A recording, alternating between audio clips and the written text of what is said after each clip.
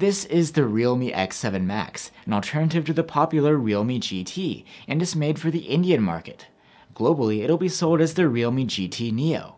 The X7 Max and the GT Neo look to be the same phones as the regular GT, except they have a high-end MediaTek chipset replacing the Snapdragon 888. I'm Will for GSM Arena, and let's see what they bring to the table in our full review. Looking at the Realme X7 Max, you wouldn't call it flashy, but it's still rather catchy, with a glossy stripe accent and shiny Dare to Leap logo. Same thing with the GT Neo, it even comes in the same colors. When it catches light in just the right way, its textured matte finish seems to sparkle. Unlike the Realme GT, this back is made from plastic, not glass. The phone is overall on the lighter side, but it doesn't feel cheap. The display is a 6.43-inch AMOLED with a 1080p resolution, a fast 120Hz refresh rate, and a punch hole for the selfie cam. It's just like the screen of the Realme GT, except that this one has Dragon Trail glass protection and supports HDR10, not HDR10+. The fast 120Hz refresh rate means that swiping and scrolling the UI looks extra smooth. It's all quite responsive too, thanks to a 360Hz touch sampling rate. However, we weren't able to get any of the games we tried to run at above 60 FPS, just like with the Realme GT. The display itself is really nice. It's sharp, and as an AMOLED, quite contrasty too. Colors are vivid by default, and can be made pretty accurate if you play with the color settings. And max brightness is respectable here too. We measured up to 430 nits using the brightness slider, and this can get boosted up to 640 nits in auto mode when out in bright sun.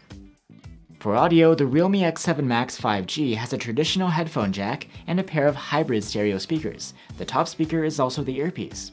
You also get Dolby Atmos support. The speakers are very similar in quality to those on the Realme GT. They earned a rating of very good on our loudness charts, and sound quality is decent but not particularly impressive, with some lackluster highs.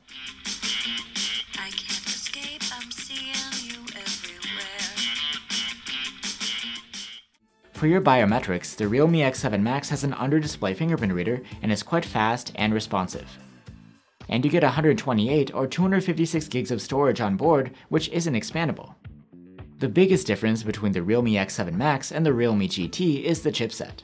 Rather than running on a flagship Snapdragon 888, the X7 Max has a MediaTek Dimensity 1200 5G, which is built on a 6nm process. It doesn't quite reach the high benchmark scores of the GT, but performance is still flagship grade, comparable to that of phones that run on a Snapdragon 860 or 870 chipset. Games run great, if you ignore the lack of high FPS support, and the thermals here are decent for something outside of a dedicated gaming phone. Plus you get 5G connectivity, and the interface runs smoothly and hiccup-free. This interface is Realme UI 2.0 based on Android 11. It's quite clean and straightforward. You have a smart sidebar, quite similar to Samsung's Edge panel. It's a convenient place to hold shortcuts for apps and functions. Another interesting feature is that you can open supported apps within a mini window or a larger floating window, handy for multitasking. In the Personalizations panel, you can find a bunch of options for changing the look of your interface, from icons to themes and always-on display styles. And you have a GameSpace app, which stores shortcuts to your games, as well as performance and notification options. The Realme X7 Max has a 4500 mAh battery, just like the Realme GT, though perhaps due to a more efficient chipset, battery life is better here. The X7 Max scored a good endurance rating of 110 hours in our proprietary tests.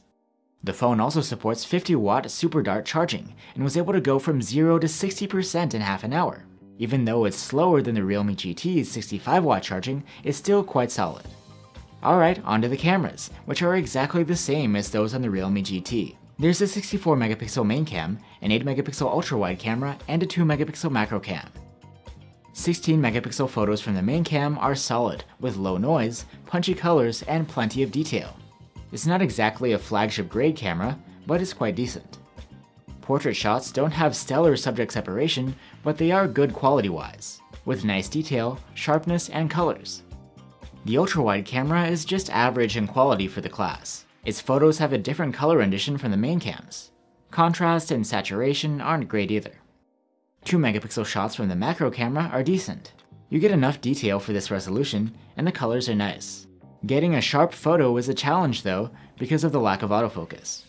Selfies are taken with a 16 megapixel front-facing cam, and these have good detail and contrast and decently wide dynamic range. In low light, the main camera holds up pretty well quality-wise. There's a decent amount of detail thanks to the laid-back noise reduction, and colors look true to life. The dynamic range is okay, with shadows that aren't totally crushed, and highlights which aren't all blown out. Turning on night mode has a subtle effect. You get some of the highlight detail restored, but that's pretty much it.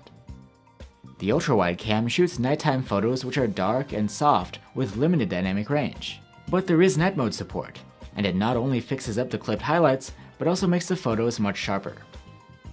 Videos can be captured with the main cam in up to 4K resolution at 30 FPS.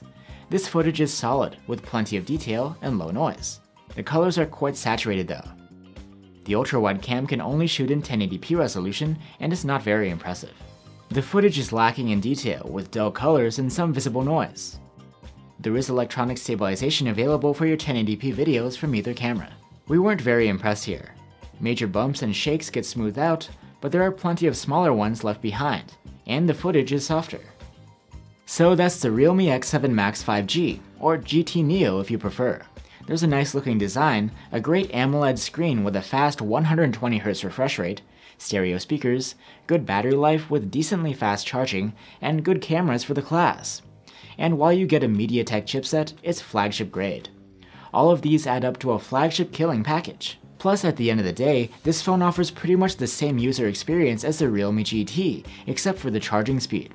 So if you can find the X7 Max or GT Neo, either one is worth recommending as a cheaper alternative to the Realme GT. Thanks for watching guys, stay safe and see you on the next one.